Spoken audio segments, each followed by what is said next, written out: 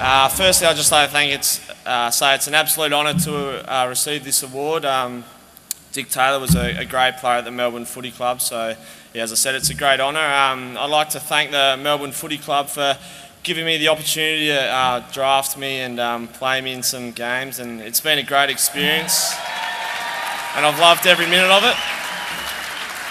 A few more thank yous to my family back in South Australia. They've been great support and great help over my short career so far, and my sister Jess, who's here with me tonight, not a bad date.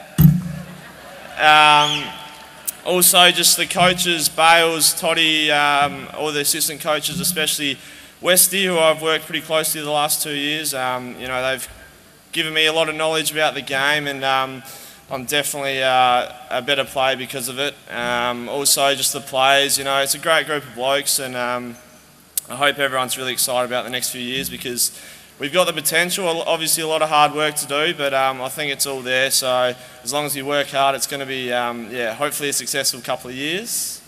Also, just like to thank everybody else around the club, board members, support staff.